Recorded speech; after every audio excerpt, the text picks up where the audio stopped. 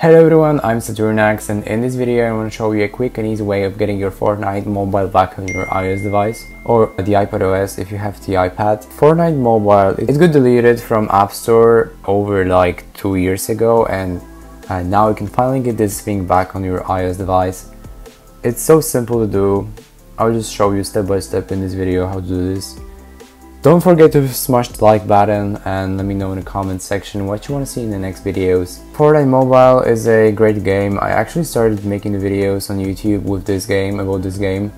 I had a lot of views in some of the videos, like on the iPhone SE first generation, and I want to get this thing back on my device. So what do? So the first thing you do is you type in the browser iAmazing. This is the software that allows you to actually connect to your iPhone device. So if you have a macOS or a Windows device, get this program on your desktop, and just like this it should be downloading. You have the link in the description to get this program from as well.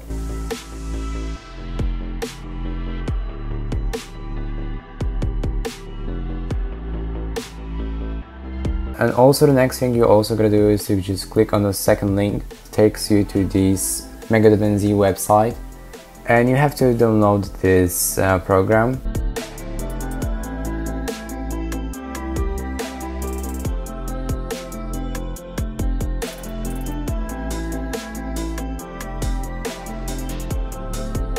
So once it's done, you want to wait for this program to get installed. And now the quick installation, you just kind of wanna next this installation process. So wait till it actually installs on your device. It won't take more than a couple of minutes.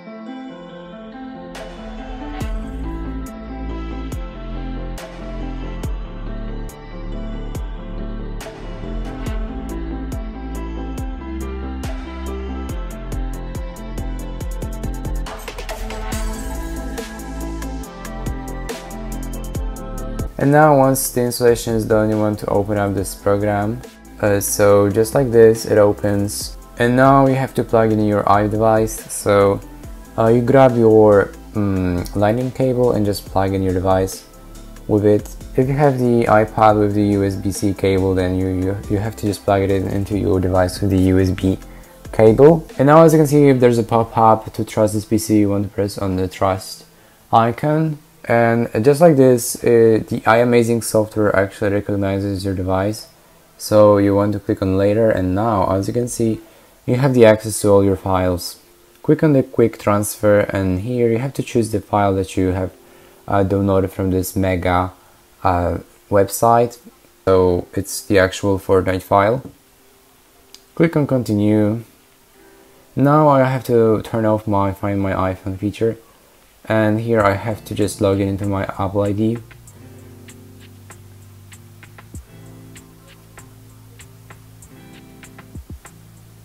So this method only works if you have the Fortnite previously downloaded on your Apple ID. If you haven't downloaded the Fortnite mobile on your Apple ID, you have to actually ask someone that had Fortnite before. So maybe your friend had Fortnite on his device, so then you want to just pass his Apple ID credentials. And just like this, the Fortnite is just installed on your device. It took me like 5 minutes to install this. As you can see now, the iPhone is just booting once again. And as you can see, just like this, the iPhone is just booting with the Fortnite installed.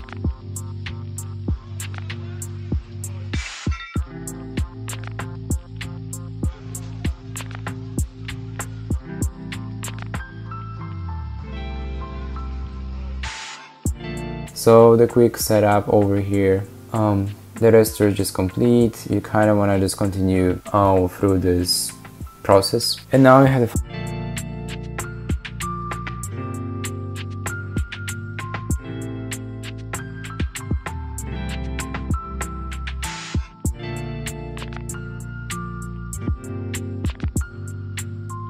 Fortnite installed on your device.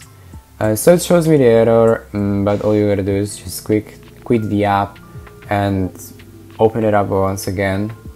And now you can actually log in into your Fortnite account and download the game and then play it. So it's just so simple. It literally just took me a couple of minutes to get this Fortnite installed on my device.